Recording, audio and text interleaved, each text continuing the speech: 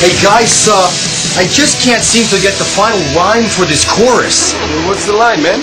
Your eyes are as bright as the stars above. I'm gonna give you all of my...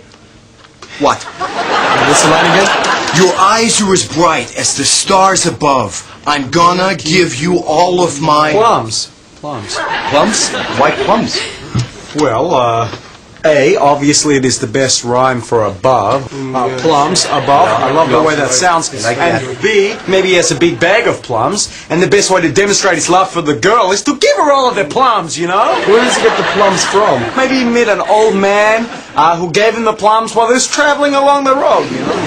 Who is the man? A wizard called Elton John. Oh, no, man. That name is already taken. By who? Well, Elton John. Well, maybe it's a homage to the magic of Elton's music.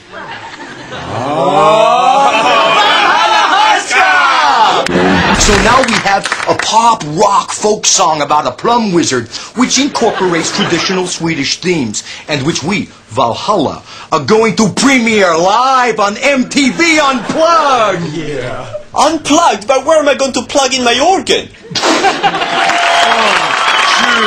3, 4. I was traveling on the road. I walked 3 days from Stockholm. Had a kroner in my pocket and a bottle of Norska, and a feeling in my heart for a very hot sauna. And had a song, it was stuck in my head. It was a problem I couldn't resolve. Oh, when a man in the car stopped to pick me up, it was a Saab or maybe a Volvo.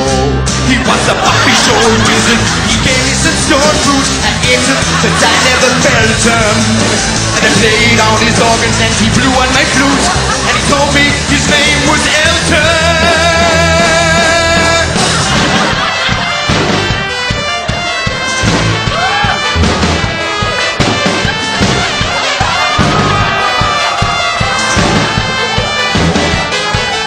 Your eyes are as bright as the stars above. I'm gonna give you all of my plums. I searched the world on the wings of a dove for a taste of your sweet plum.